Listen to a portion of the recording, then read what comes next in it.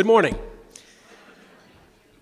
So I'm here today to talk about recycling at work. And this was a Keep America Beautiful project that we did, a national level project that was funded by PepsiCo. We're going to conclude with a series of very specific recommendations. But what we did was a national experiment to see the design and the infrastructure around bins that would promote recycling behavior. The work was funded by PepsiCo, also conducted in collaboration with CBRE, and done through a research firm called Action Research, and of course, led by Keep America Beautiful, Brenda Pulley, and others. So our goal was to look at the recycling and bin configurations in the workplace that would be linked with recycling behavior. And we looked specifically at three different metrics. One was increasing recycling. Second was to reduce trash in the recycling bin. And third was to reduce recycling in the trash bins. Now, a little bit of an interactive exercise here, kind of wake us up in the morning. A poll. All right. Maybe not that exciting for an interactive exercise. I had high expectations here. So which desk side setup do you think would be most successful at increasing accurate recycling? Remember our three metrics. We wanted to increase recycling, we wanted to reduce the trash that was in the recycling bin, we wanted to reduce recycling that was in the trash bin. So version A is you have no recycling bin at all, you just have trash, and recycling is collected at a central location, not an uncommon setup. B, you have only recycling at your desk. Trash and recycling is collected at a common area. C, you have two equally sized bins, one for recycling and one for trash, both at your workstation, and there's also centralized collection. And D, you have a big recycling and a little trash at your workstation, and again, commonplace recycling and trash. All right, how many A's do we have? All right, an interesting story with A, and I'll come back to that one in a minute. We tried to run version A, and it just didn't catch on. All right, any B's? Recycling only. Really? I thought this would get some takers. I was optimistic, actually, about B. All right, version C, equal recycling and trash. Some, okay. And version D, large recycling, small trash. All right? So C and D. All right, I'll give you the answer at the end. It's going to take 20 minutes. I got to talk about all the research that we did. It took us a year to get to the point where we have the data that we can say definitively this is the answer. Otherwise, without the research, we just ask people, they say, oh, I like C, and so we'll go with that one. No, I have the data now to back it. All right, just a quick background about commercial trash and recycling. Commercial is included as part of municipal solid waste, and it's about 40%, this is EPA data, of municipal solid waste comes from the commercial sector.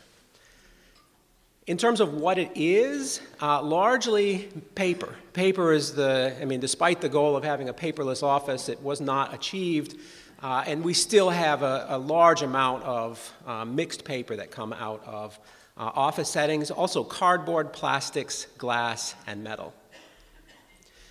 There's a lot of office space in our country, in the US, and internationally. In the US, 5.6 million commercial buildings, totaling over 87 billion square feet of office space. There's a lot of offices. All right, as I said, this was a national project, and we conducted it in 4 cities, San Diego, Houston, Atlanta, and Boston. It was conducted in partnership with CBRE. All of the offices already had single-stream recycling programs.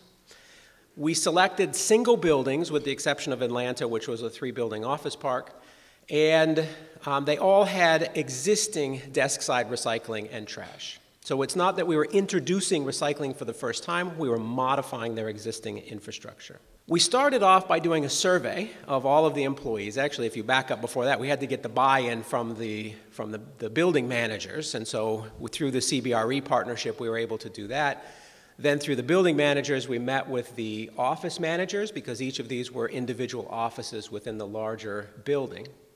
Then we did a pre-audit employee survey. So we did surveys with all of the employees, and then we did a waste audit. So before we did anything, we asked people a bunch of questions. We audited their trash. And there's some great pictures. I'll show you one in a minute that has Brenda doing some trash sorts. But we went to the buildings. We worked with the janitorial staff to collect the recycling and trash that was coming out. We went down to the basement of the building, we sorted this out, and we counted and coded them into different categories. We then did the bin placement, and we let that run for 4 months, and along the way we did a whole series of audits of the trash and waste. And then at the end we did a post-audit employee survey. So when I say it took a year, we had to do it and then wait to see what happened and then come back and do our analyses.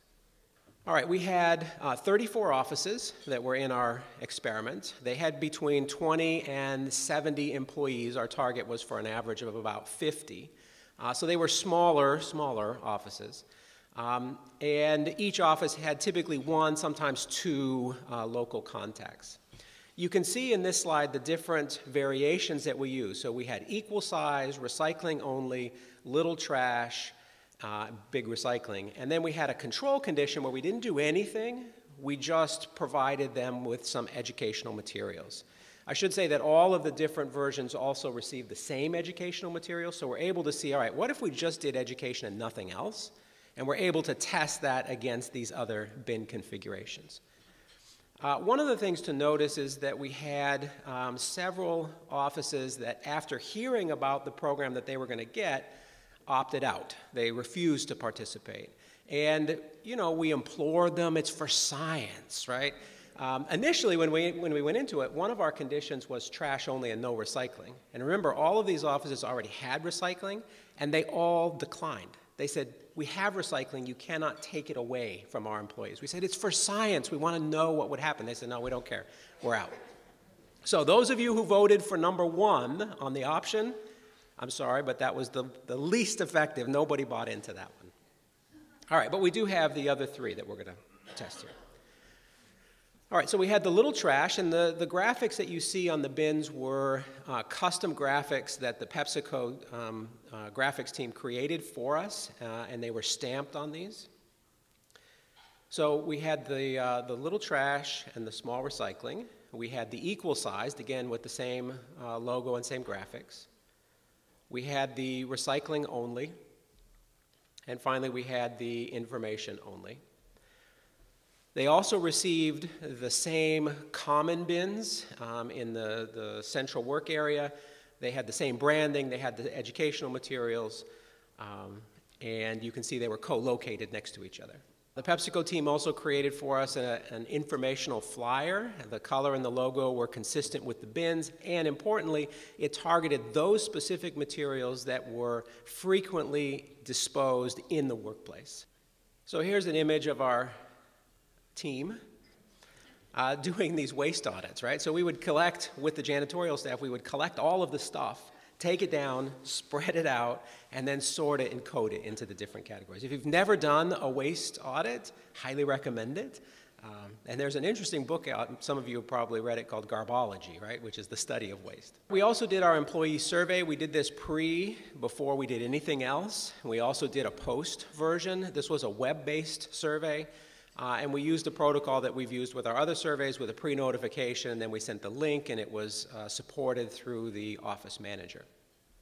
One of the things that we wanted to test, and I'm not going to talk too much about this because it actually didn't work, was to see if there was spillover. So if we were successful at increasing recycling in the workplace, would we see spillover of that behavior into other contexts? So people who are now recycling better at work, they say they're recycling better at home, or they're recycling better in public places. So can we use the workplace as a way to get people engaged and then to sustain that engagement over time into other places? And as I said, I'm not going to talk much about this because it didn't work. We didn't find evidence for spillover. So our monthly waste audits, we had total weight. We had weight separated by the different items that were on that educational flyer that we used. And then because our focus with the PepsiCo funding was on cans and bottles, and those are typically pretty light, the plastic, we counted those as well. First off, just from the initial audit, the frequency of incorrect disposal. So how are people doing before we even began? And what you see here on the left is the percentage of offices that had trash in the recycling bins. And then on the right, you see the percentage of offices that had recycling in the trash bins. So on the left side, 92% of offices had paper towels, which were in the trash bin, but should have been in the recycling bin. No, I take that back. I said that reversed, so let me say it the other way. Which were trash, but were in the recycling bin. And then on the other side of it, you can see that they had paper, which was recyclable, but was in the trash bin, 79%. So there was already a lot of confusion, maybe not a lot of confusion, because you don't know if people are just not knowledgeable or just not complying or don't care. But there was a lot of incorrect materials in the bins. All right, we then looked at the average recycling rate per office, and on the next slide I'll show average trash weight per office. And we have baseline, which was before we did anything. And then we have short term, which was why we were doing it. And then we had longer term, which was after we completed. And the interpretation here is that recycling rates were highly variable and didn't show a clear pattern of change. So remember, one of our metrics was we wanted to increase recycling over time by changing the bin structure. We did not, but I'll come back to that. All right, with regard to trash, we thought, well, if we increased recycling, we should decrease trash. The interpretation is that trash rates were highly variable and didn't show a clear pattern of change over time. Now, I think part of this is we were a little bit naive and optimistic coming into it, and we had this grand vision that all of a sudden people are going to be recycling, recycling, recycling, and there's going to be no trash. The reality is what happened is we didn't change the quantity of material that was coming out of the offices, but we shifted it so that the total weights remained the same over time. We didn't see a change in the volume of recyclable because remember, when we coded the recyclable, we coded everything that was in the recycling bin. And there was trash in the recycling bin, and so we just said, all right, how much stuff is in the recycling bin? How much stuff is in the trash bin? So I think a better metric here is to say, all right, well, how much of the stuff that's in the trash is recyclable? And here what we find is that for the condition 4, the one that was the little trash with the big recycling, we find fewer recyclables were in the trash. And the same trend we find for the equal size. Interestingly, for the recycling only, we actually see the opposite. So we see an increase in the amount of trash that's in the recycling. They don't have a trash can, right? So it's easier.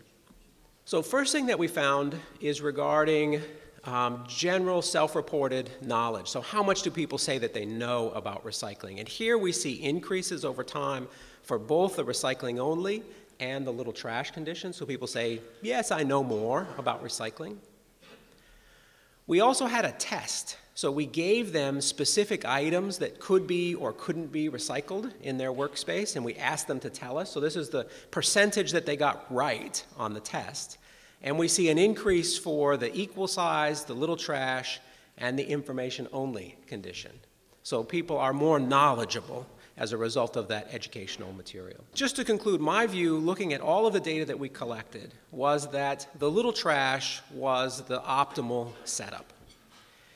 It increased correct disposals. So with regard to recycling in the trash, it decreased it from an aggregated 29% to 13%. So there was less recyclables in the trash, and there was less trash in the recyclables. I got to make sure that I say that correctly. Just some quotes from people who were in the little trash condition. One person said, "The thing I did differently because of recycling at work was I pay more attention when I dispose of anything." And I think having that little trash prompted people to think about it. Is this trash? Is this recycling? Another person said, "I particularly liked about recycling at work was the different size bins. They really helped me." All right, so that I would say was the optimal. The equal size was also had some positive results. They weren't as clear-cut as what we saw for the little trash. But just a couple quotes. "The thing I did differently because of recycling at work, I recycled more often and with more confidence since I now have a better understanding of what to recycle and what not to." So, recommendations. Number one, make recycling easy. The convenience factor is huge here. Include paired bins in common areas, keep the signage simple and graphical, and put the message on or near the recycling bin. A lot of times we put the message separated from the bin, so put it in the same place as the behavior. Second, to use effective placement. Co-locate the recycling and the trash in the workstation, use single stream, and our recommendation here is to use the little trash setup. Finally, be consistent. One program throughout the building, same color, same images, same messages, same placement. It decreases confusion, and it helps with the janitorial and the cleaning staff. All right, thank you very much. Question? Yeah, question was, how did we control for self-reported bias in the surveys that we did? We didn't, and you can't. I think what you can do with the bias is recognize that it's going to be there, and it's going to be consistent across the different conditions. So you're able to compare people who are in that control condition with people who are in your other conditions, and so it's relative change. But in terms of absolute, if you just ask people how knowledgeable are you about recycling, you're going to get a biased answer. And I think it's a really important point because we use the survey to augment the data that we collected by using the waste audits. So those waste audits are really the key piece of it. Had we relied solely on the surveys, I think it would have been a very weak study. Yeah, a good question. So how did the cleaning staff react to our different bins? We didn't get complaints about the little bin. They grumbled a little bit about the added workload responsible for coding it, but not necessarily just the collecting of it, right? Because they were working with us, we met with them regularly, we did the training, they were doing some codings for us, so it was those things that were added workload for them. But we didn't get any complaints about the actual just implementation of the bins. We're right on time. So, thank you very much.